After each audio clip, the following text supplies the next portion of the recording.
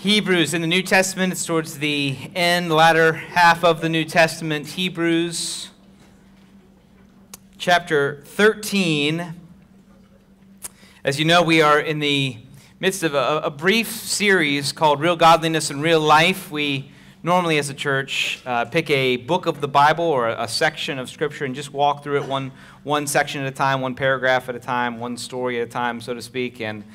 And yet sometimes we'll have an occasion where pastorally we have a burden for a topic, and we will look at that topic with different verses in different parts of Scripture. That's what we're doing right now. We feel like the topic of godliness, and specifically godliness in some of the nitty-gritty, the real aspects of life is crucially important for our church. Applying the gospel in the reality of life, not just in the kind of theoretical world, but in real life, in day-to-day life. That's what the Bible calls us to. So I'm going to read just a couple of verses this morning from the book of Hebrews. And let's remember as we read that this is God's holy, authoritative word. We bring our entire life to it, surrendered to His authority. Let's begin reading verse 5, Hebrews 13. Keep your life free from love of money, and be content with what you have. For He has said, I will never leave you or forsake you. So we can confidently say, the Lord is my helper. I will not fear. What can man do to me? May the Lord bless the preaching of His word.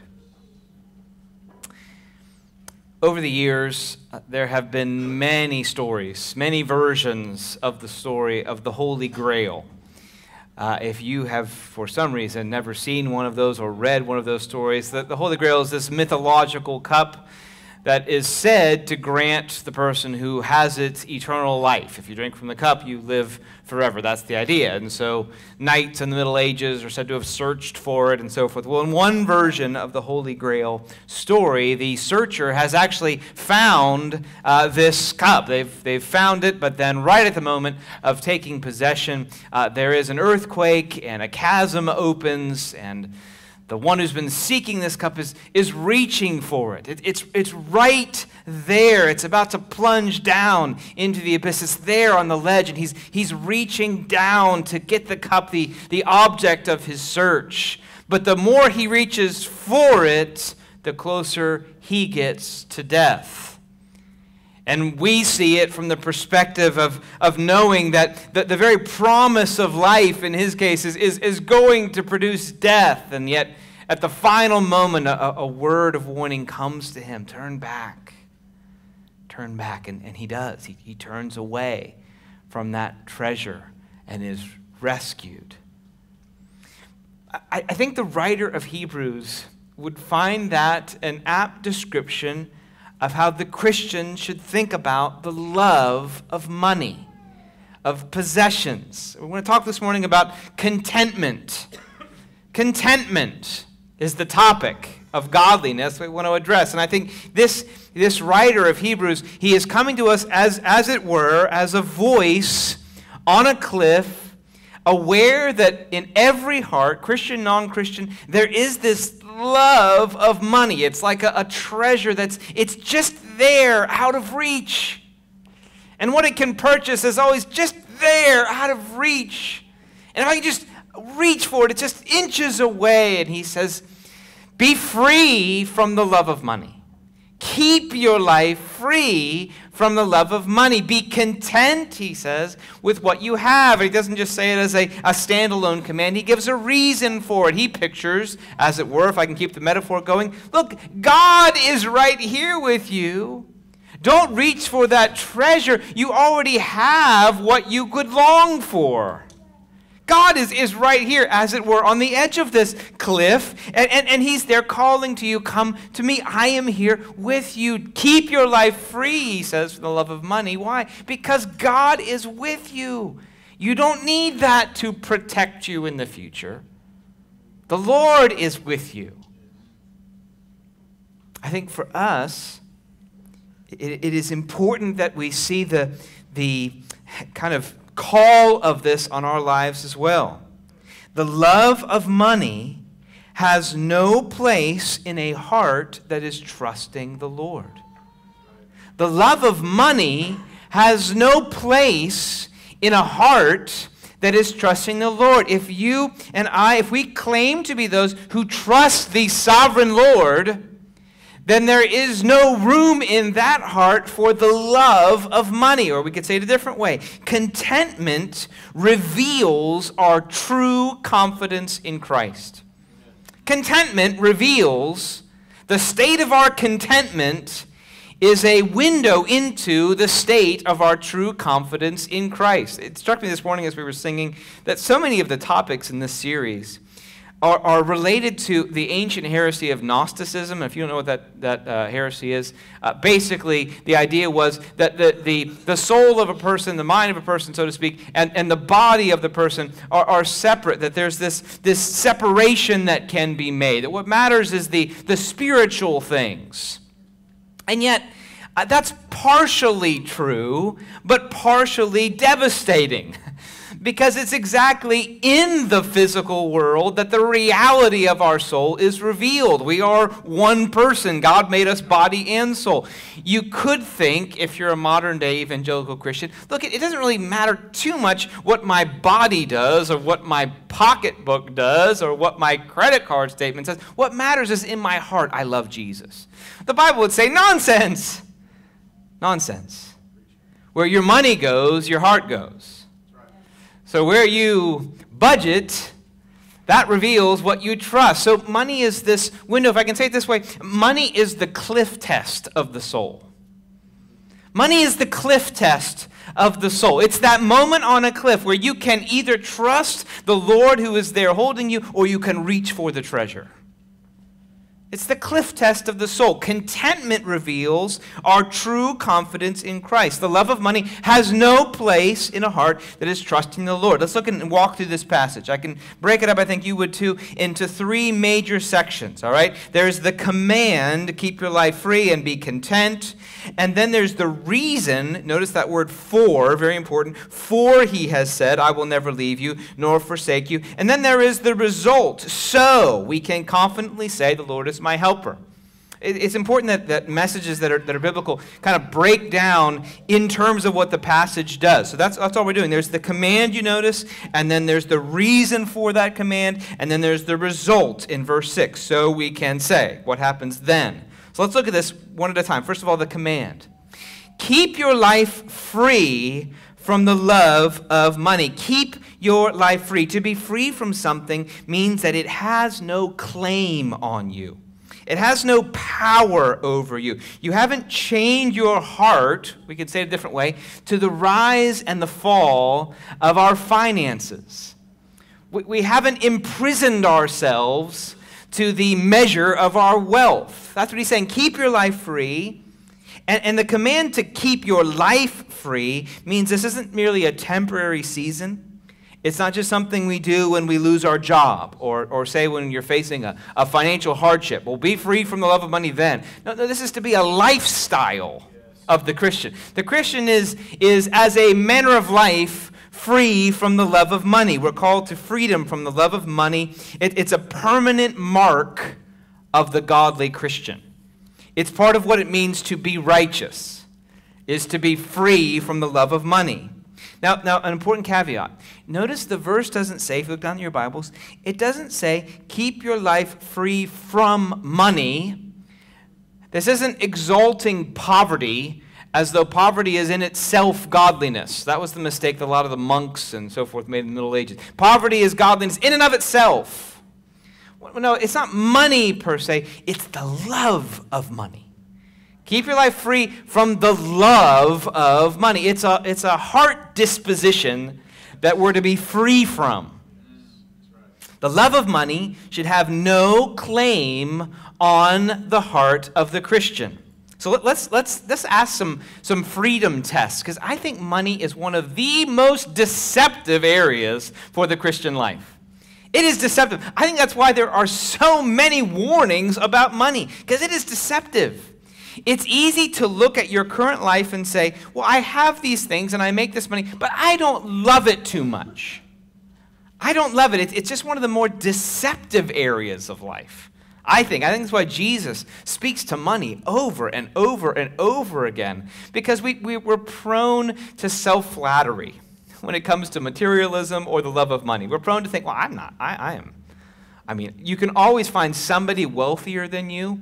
And even if they are just as wealthy, people spend money differently. So you can look at some aspect of their life and say, well, I would never buy clothes that cost that much. Now, a car, maybe I would. But not clothes. I mean, that clothes are outrageous, what they spend on clothing. Let's go out to eat. I mean, there's so many different ways you can compare, and it works out so that it's favorable. Isn't that the case? I would never buy a house that big. I love my yearly vacation. We do that kind of thing. And so you can flatter yourself. So we need some freedom tests. Freedom tests. Let me give you 3 questions. How do you know if your heart is free from the love of money? What happens when you get it unexpectedly? What happens to your heart when you get it unexpectedly? Do you find yourself significantly more joyful, peaceful, less anxious than you were the day before? Boy, the tax return was better than I thought it would be. Does that do something significant in your heart? What happens when you get it unexpectedly? What happens when you lose it or you face the threat of losing it? What happens to your heart right then? This is the real freedom test. The real freedom test comes when you get it or when you lose it. How do you know if your life's free from the love of money? Well, ask yourself the question, what happens to my heart when I get it? Does it leap? Or when I lose it, does it plunge? Well, here's an almost foolproof test. How generous are you? Someone who loves money does not love giving money away. Not sacrificially, not really. What happens to my heart when money increases? What happens to my heart when money decreases? A recent area where I realized the love of money in my heart. I had a moment, I think it was over the course of a couple of weeks, where I found out a really terrible report about my car. I needed all this work, apparently, this person said. And then we noticed all of a sudden the house seemed awfully hot. And so we went out, and sure enough, there was no cooling happening. And so we thought, oh, this is okay, because I am maybe the least handy person in the church, possibly. So I have a warranty on some of these things, because I'd rather pay, so much a month for somebody else to come and help me fix this than not pay and have me break it trying to fix it. So I have this warranty, and I called the guy. I thought, no big deal, not just paying for the charge for him to come out and let me know it's going to cost this much, but the company has it covered. Well, except that he said, well, what's broken on your air conditioning isn't covered under the warranty you've been paying for. I thought, well, why have I been paying all this money then? This is supposed to be peace of mind. This is supposed to be security. This is supposed to be safety. This represents well-being. He said, well, no, and actually it's going to be really expensive, and actually your air conditioning is really old. I don't even know if you should spend this much. I think you should buy a new one. And I thought, well, I wasn't planning on a new one. And I definitely wasn't planning on a new one and also having to do lots of stuff in my car. All of a sudden, I had some decisions to make. And what I realized was I was angry that day. There was an edginess. You know what I mean, an edginess? There's like an edginess of your heart all of a sudden. All of a sudden, I got the news, this doesn't pay for it. You can't have this fixed, and also your car needs work. There's an edginess, there's an uncertainty. All of a sudden, my mind starts going, well, where are we going to get that from? What does that mean for this situation? How can I, what does this mean? What does this mean about the future? You know what that reveals? The love of money. I had been loving the money I thought I had. And when it suddenly became evident that I was maybe not going to have that money anymore, all of a sudden it was revealed I had been loving that money because losing it I did not love. The writer of Hebrews is saying, keep your life free from the love of money. Okay, we want to obey. We want to be godly. I don't want to love money. How do I know if I'm doing that? How do you feel when you get it or when you lose it? And how easy is it for you to give it away? If it's marvelous to get it, if it's painful to lose it, if it's difficult to give it away, it's probable that your heart, like mine, has some chains. Some money chains. It's not wrong to have money. It's not wrong to buy things. It's wrong to love them. Amen. Charles Spurgeon said, speaking of generosity, that our gifts are not to be measured by the amount we contribute, but by the surplus kept in our own hand. Our gifts are not to be measured by the amount we contribute, but by the surplus left in our own hand. What's he getting to? He's saying, look, it's possible to give in such a way that it doesn't touch your love of money. Do you give in such a way that it reveals that you don't love money? Boy, that's a better test about whether the love of money is still present in our life. Then he moves to the positive side of this command. If you look down in your Bibles, he doesn't just say keep your life free from the love of money. He explains what this then means. Be content, he says, with what you have. Do you see that there? Be content. Keep your life free from this love and be content with what you have. So this kind of hedges in the person that says, look, I don't love money. Well, he says, prove it. Are you content with what you have? Or do you long for more or bigger or better? Are you content with what you have? Now, again, a quick caveat so we feel the real force of this. The Bible, obviously, is not against seeing good things that are present in the creation or the creation of man. The Bible is not against seeing and even desiring the value of new possessions that the Lord gives us the opportunity to purchase. It's not as though if you have a reason to buy a new car, he's against all the buying of any different thing than you have right now. Clearly, that is not the case. It's also not wrong to receive the Lord's provision for a newer possession or a bigger house. But it is wrong if you look at your current possessions and you feel your heart ache for something bigger and better. Look, if buying something bigger is a good moment of stewardship, it will allow you to serve the Lord in some greater way, to serve your family in some greater way, and you can honestly and genuinely say that this is a good use of this money that I've been entrusted with. Okay, I don't think that's sinful. What's sinful is the ache of the heart towards what you have right now. The ache of the heart. How do we distinguish between legitimate purchases, legitimate buying and selling, which is positive in the Bible, and discontentment, which we are commanded not to have? Here's some questions. How deeply and how often do we think of newer or better things? How deeply and how often do you think of newer or better things? You know what I've caught myself doing? I've caught myself driving down the road and seeing a car, and a question will flash through my mind. Would I rather have that one than the one I have right now? If you've seen my car, you know usually the answer is yes. You know what that is? That's like fertile ground for discontentment. Comparison is like the front door of a grumbling soul. Comparison, it's like the front door of a grumbling soul. You like to just walk in, oh man, look at this. This is nicer. Have you ever had the experience where you had to rent a car? Have you ever had that? Usually rental cars are usually a little bit nicer. And you get in and you think, oh, now this is nicer. It's shinier. They have like glowing lights and cool gadgets and video screens when you back up. Boy, that is cooler. Comparison, it's this front door. You sort of walk into it, and then you sit in this living room of grumbling.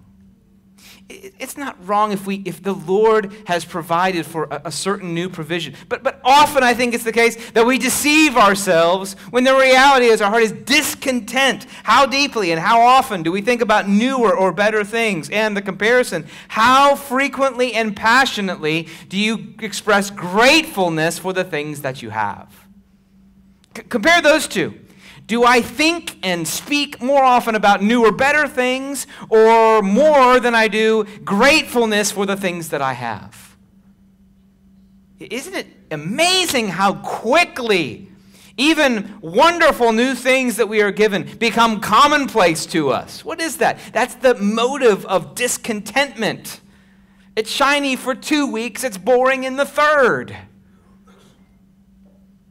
The scriptures say this is ungodliness. It is discontentment. Keep your life free from the love of money and be content with what you have.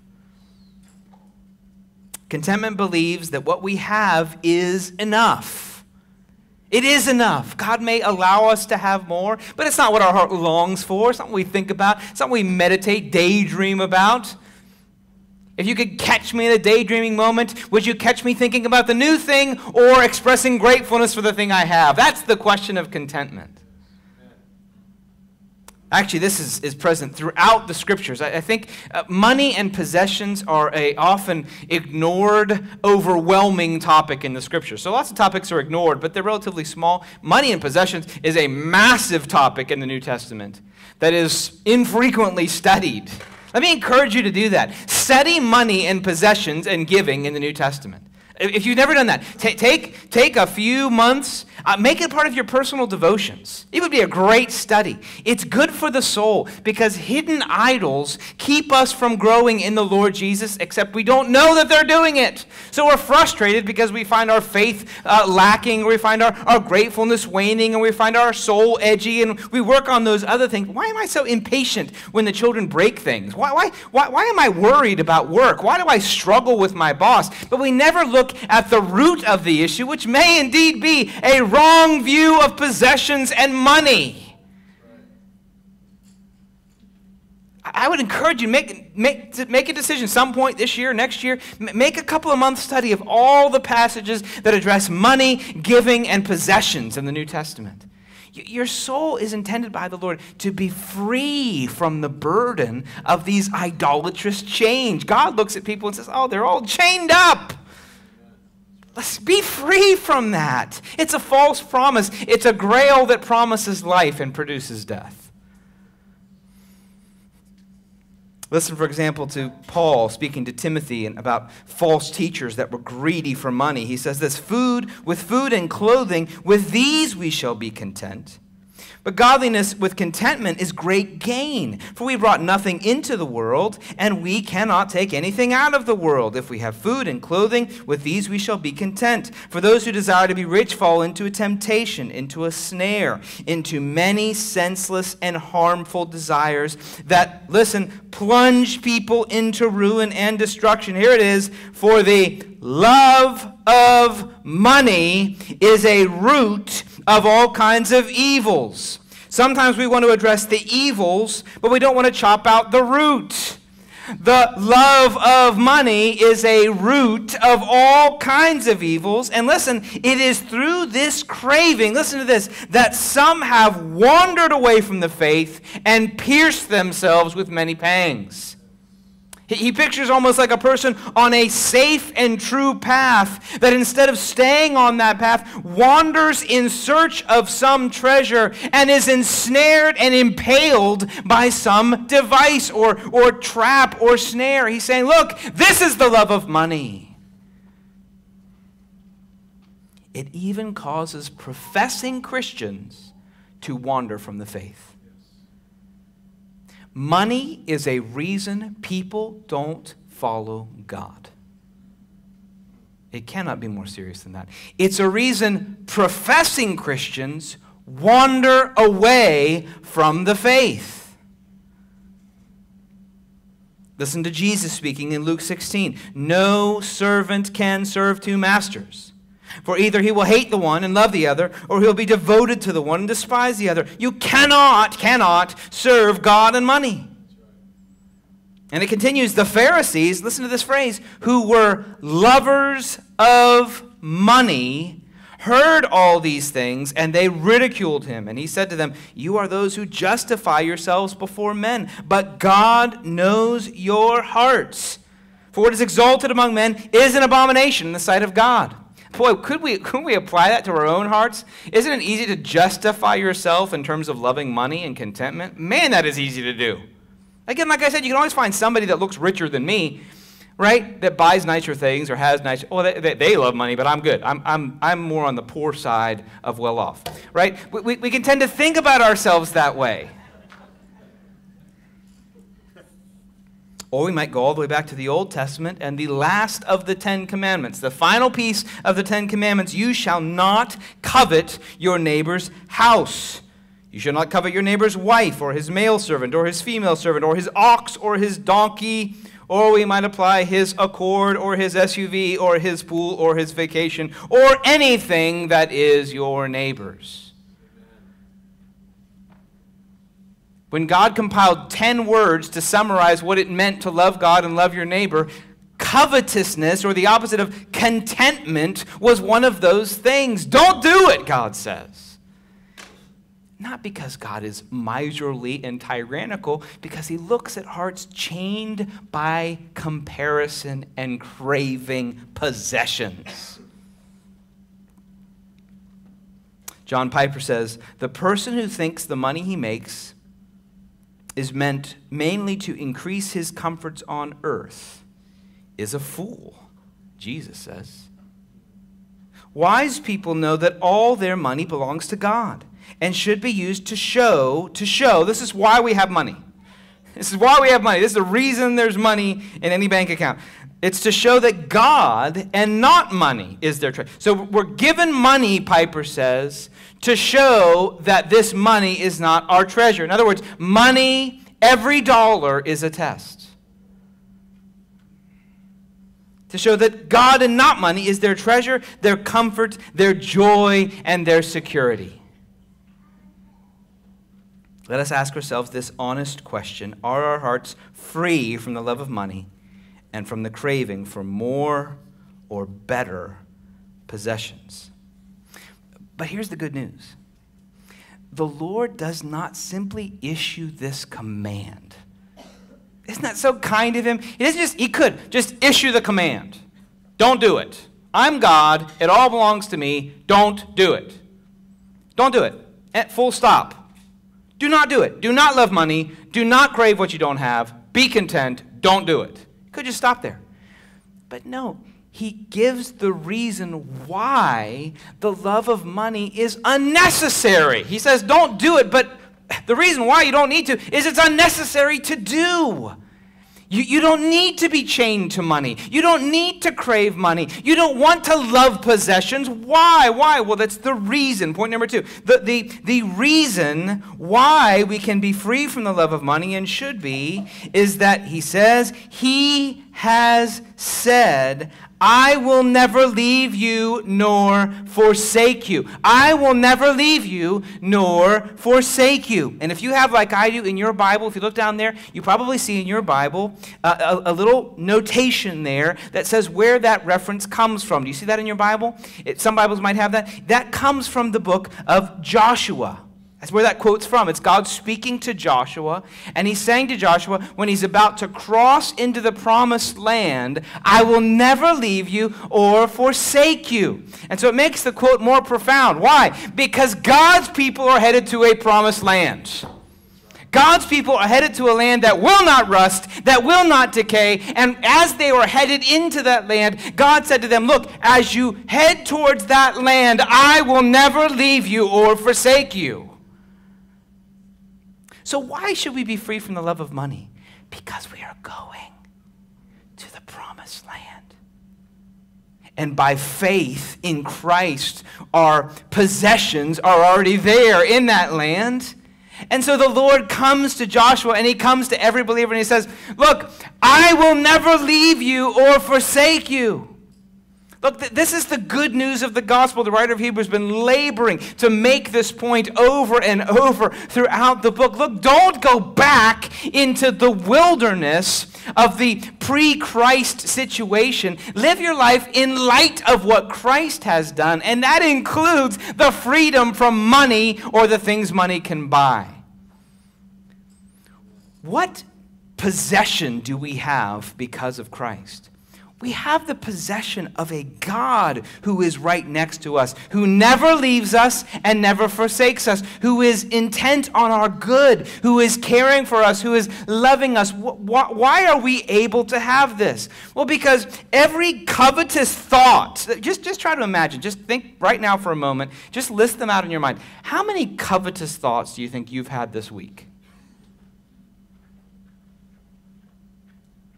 Hundreds? How many times have you grumbled about some possession?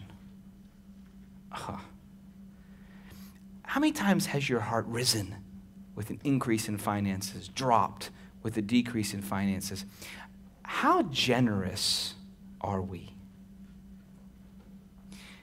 What do you do with all that record? Those sins of discontentment, of covetousness, of craving, of kind of money ambition. What do you do with all those sins? In God's terminology, they are idolatry. That they are saying that money will protect us. Money will keep us safe. Money and what it buys will bring us joy. God looks at the heart that craves money and what it buys, and he says, it's a false god. And you're worshiping that false god just as surely as the Israelites worshiped the calf in the wilderness. So what do we do with all of those sins? Well, if we listen to the writer of Hebrews, we are reminded that there is one who paid the price for covetous idolaters. That there is a man who hung on that cross. And what was happening on that cross? God was punishing him for greedy hearts. That's what was happening on the cross. God was looking at Jesus as though he was a grumbling, comparing, greedy man. A man who was tied up in the love for money, who clutched possessions but didn't cling to God. He was looking at Jesus that way, who was ambitious for wealth. He was looking at Jesus and saying, you are a greedy, covetous, comparing man. You grumble about the gifts I've given. You crave what you do not have, and I will lay on you my full judgment for trading gold for God. That's what was happening on the cross. Just in the category of greed. That's why Jesus cried out from the cross, why have you forsaken me? Because greedy, covetous sinners had forsaken God and reached for gold. And so God was treating Jesus as the sinner that had forsaken God in search of gold. He was treating him that way, saying, you will have what your heart desires. I will withdraw myself from you because these sinners have rather have gold and possessions than have me. That's what God was treating. He was giving Jesus what sinners actually crave. The wrath of God for rejecting him and choosing possessions. He was giving Jesus the punishment for that choice. So when Jesus died on the cross and he said it is finished, he took into the grave our punishment for our greed, for my grumbling, for my angry heart about an air conditioning that's broken. He took that on himself and he took it into the grave so that I bear it no more. And the thousands of complaining moments and eye rolls about things that break and a lower income that I want and a house that has cracks in the walls. I take all of those complaints and I put them on Jesus and he bears them. And so now, do you know what God says to me? He says, I will never leave you or forsake you. For the high priest has sat down in the throne room of God, and you can now enter by faith into my presence, and your greed and your discontentment, it has no bearing on my closeness to you. I approach you as I approach Jesus, the one who gladly gave up the wealth of heaven to embrace the dirt of earth, the king who embraced the stable, the master who walked dusty roads with tired feet. That contentment I give that record to you. And in light of who Jesus was, I will never leave you or forsake you. You know that experience you have? It's rare because our children are miniaturized versions of us. When your child unexpectedly expresses gratefulness and contentment, you know that experience. It's like a breath of mountain air in the midst of like an LA morning. I mean, you feel this moment. All of a sudden, you're like, "What was that? Thank you, Mommy, for all that you did to make this lunch for us." And you just think, what is happening right now? You know that's how Jesus was all the time? And you know that's the reputation that covers us before God? Yes. And that same fatherly, motherly disposition of affection that rises in the heart at that moment, that's how God relates to us. And so he says to us, I will never leave you or forsake you. Stop reaching for that golden false promise. I will never leave you or forsake you. Why should we be free from the love of money? Why should we want to put the love of money to death? Because the degree to which we cling to money, our hands are closed to embrace the nearness of God. The degree to which we cling to possessions, our hands and our heart, it's closed to the closeness of God. That's the point Jesus is trying to make. You cannot serve two masters. You cannot have the money half of your heart and the God half of your heart. Both demand it all. So let go of the love of money and cling to the love of your life. God, who loves you and will never leave you and will never forsake you. Now, trust me, I know this and you know this. Money forsakes you. You have it, then you don't have it. You had a job, and then you lose a job. You had a nice possession, and then it broke. You bought this car, and then it seemed like it was fine, and then it crashed. It forsakes you. It's like it runs away. Have you ever had an experience, you look back at the last few months, you think, where did it go? Doesn't it forsake you? I mean, it forsakes you so quickly. God never forsakes you. You never have a day where your account with God is so low you can be overdrawn. You never have to check your balance with God. You never have to wonder if God will still work through next year and through next summer. See how much better God is? God is not a harsh taskmaster. He tells us to come away from things that we think we need that are actually burdensome and to embrace the things we truly need that are found in him. I will never leave you, he says. Who's he talking about? God, the God that owns everything. Imagine the child. He says, I got to hold on to this trinket. I got it in the thing at the store, and the claw went down and picked it up. It's a perfect diamond ring, Daddy. Look at this. And the owner of the real diamond mine says, I am right here. Let it go.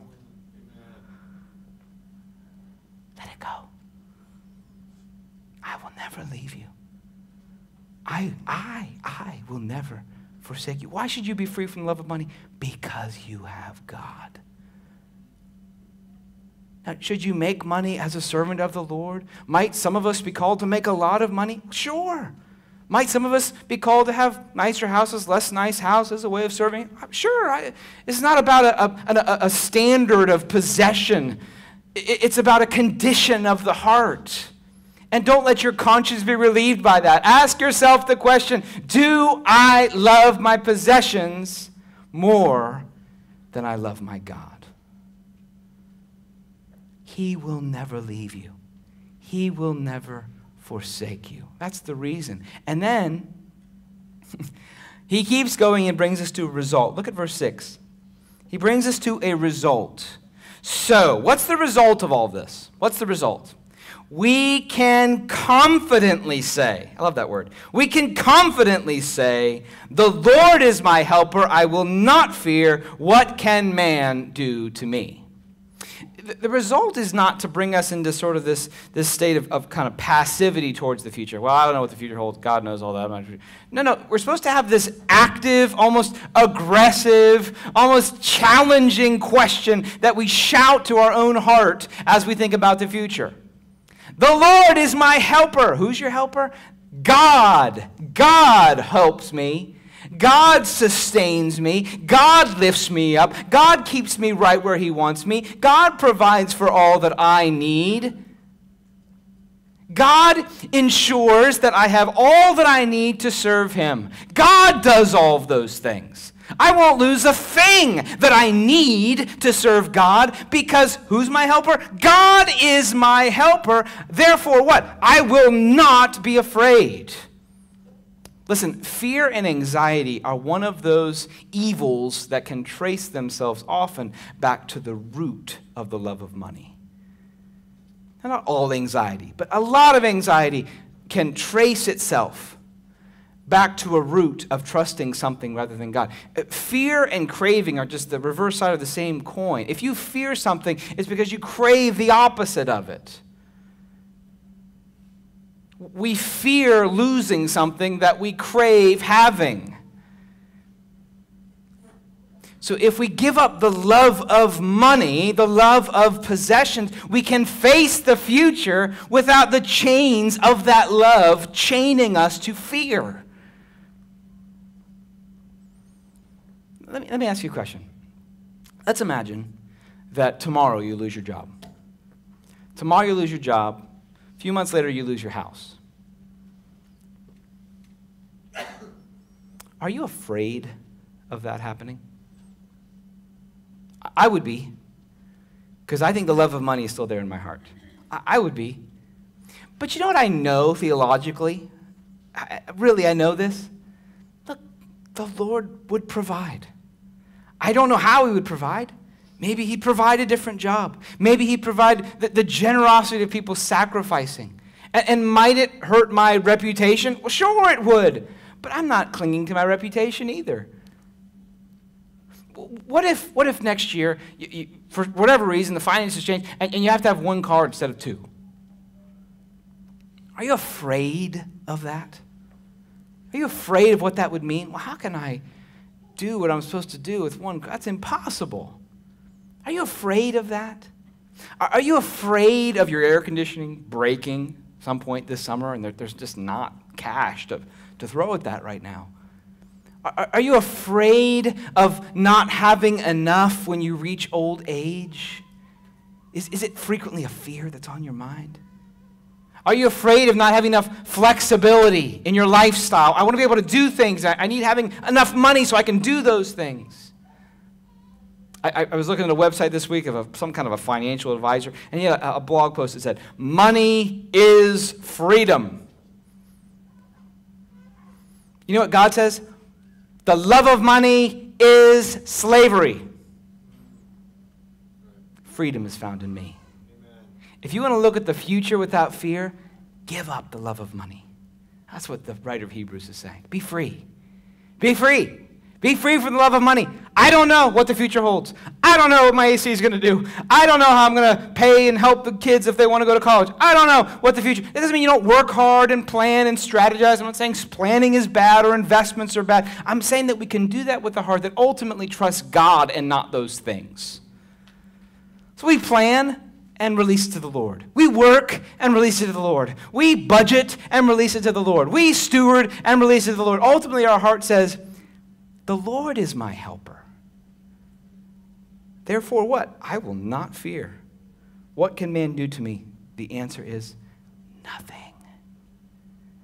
Nothing that isn't God's good purpose for me anyway. Nothing. Listen, financial fear, it ruins marriages. It takes people away from healthy local churches because they're desperate to make more money somehow. You understand all the caveats in the world, not good decisions, not wise. God's calling me to this situation. I'm talking about the idol now. It takes people away from their families because they're so desperate to protect themselves from the future that they're not willing to entrust that future to the Lord. Look, the love of money, it's the root of all kinds of evil. Brothers and sisters, keep your life free from the love of money. If you want the easiest way I know to start this process, focus on generosity It's the easiest way. Look, generosity is like bleach to the weed of the love of money. You pour some generosity on that weed, it will wither.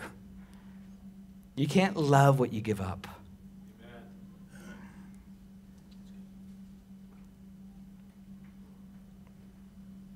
And the good news is, the more we give up the love of money, the more we are forced to replace that trust in our heart with fresh fellowship with the Lord Jesus. Look, you can't have a bank account go down and go nowhere. You have to go somewhere. And so what the passage says is, you can go right to the Lord. You can go right to the Lord. Because he has said, because of the cross of Christ, I will never leave you or forsake you. And so we can say, I will not fear. What can man do to me? Nothing. Amen. Nothing outside of the providence of my God. Look, we live life in this world surrounded by temptations. And the sinful nature in our heart, it reaches for them.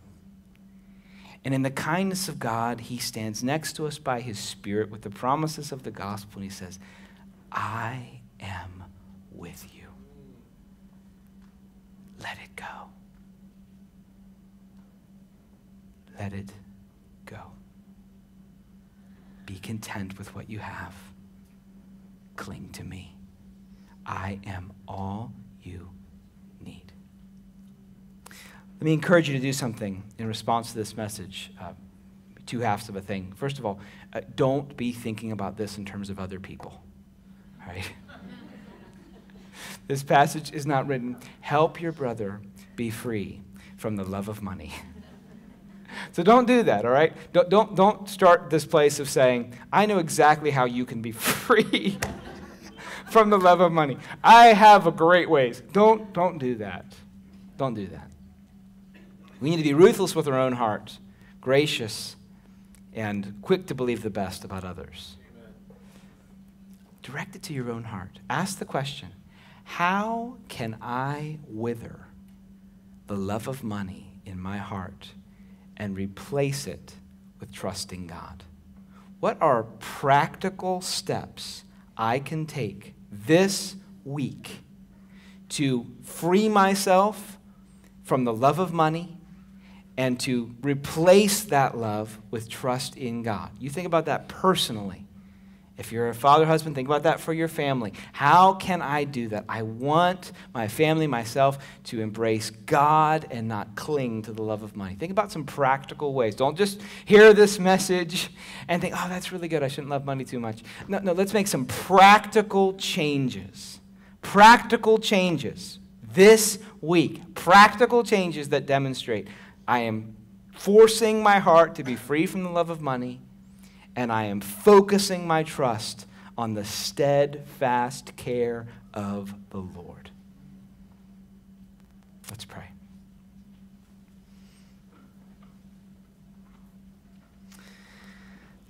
Lord Jesus, you did not have to offer yourself as a substitute for trusting money. You could have just commanded it. Thank you that you are a better treasure than anything on earth.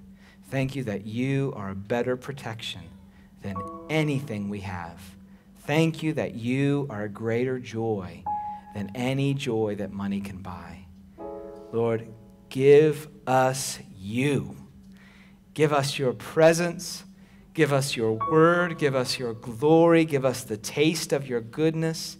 And Lord, we ask as needy people that you would work to set us free from the love of money, that you would break any chains in our hearts that chains us to possessions and materialism and the idol of stuff and comparison and grumbling. Lord, set us free, Lord. Help us to entrust ourselves to you, to make you our treasure, Lord. Make us a generous people, Lord.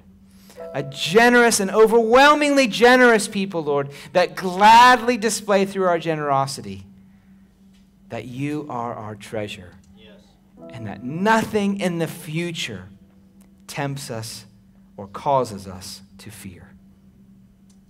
Lord, we pray you would do that, Lord. Please do that among us. In Jesus' name, amen. Amen. I'd like to ask you, two different categories of people. I'd like to ask you to pray and to come up and receive prayer. One is, if you are currently facing a decline or a risk in your finances, we'd like to pray for you. We'd like to pray that God would provide, that he would just provide miraculously even this week, that he would fix what's broken, that he would provide what's needed in resources. And also, if you feel that as we've been looking at this passage, you feel like this is an area that I have not addressed. It's just been there in my heart. It's definitely there. I know that I do this, and it's just got me. Would you come forward and just acknowledge that, and acknowledge that you need prayer for God to help you begin to make changes this week? So if you're facing financial need, if you're in a unique way aware of some financial cravings or idolatry there, just come forward. Let us pray for you. Let's take a moment and encounter the Lord. For the rest of you, have a grace-filled week. Youth and parents, remember the meeting this evening with Bart, and we will see you at community group or next Sunday. God be with you.